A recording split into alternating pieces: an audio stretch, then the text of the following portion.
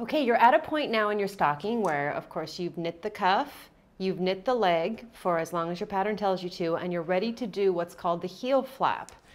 And that is this little section right here. We're going to do ours in a different color, so we're going to switch colors again, and let's go ahead and get started. Okay, I've knit up to my stitch marker. My stitch marker actually fell out because I knit right up to it, and I broke the red yarn. So we're going to change colors again. I'm going to put my needle in, grab the cream color yarn, and leaving about a 6-inch tail, I'll wrap the needle with the cream color yarn and pull it through. And I've just knit a stitch in the new color. Now I'm going to knit across the next 23 stitches for a total of 24 stitches here.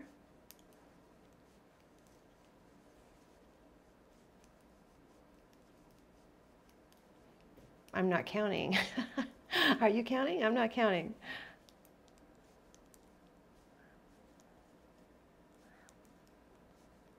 I'll know when I'm getting close, and I'll stop and count again.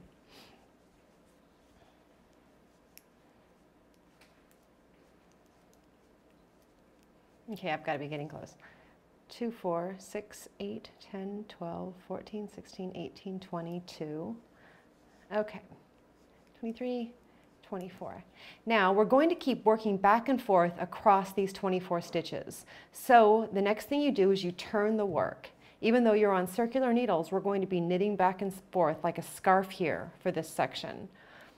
First thing I want you to do is to slip the first stitch as if to purl, always, and then purl back across the other stitches.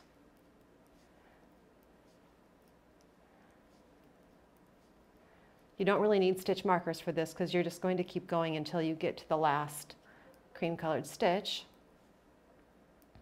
It's easy enough to tell. I guess stitch markers would be necessary if you were knitting a solid color stocking without contrasting heel and toe. Okay, here we are at the end of our heel flap.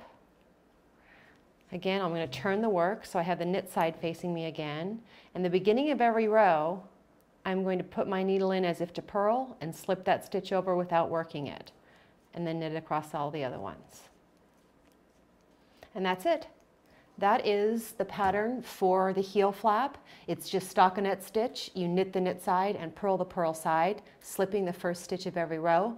Follow the pattern to knit the correct number of rows, and I'll see you back here when we learn how to turn the heel.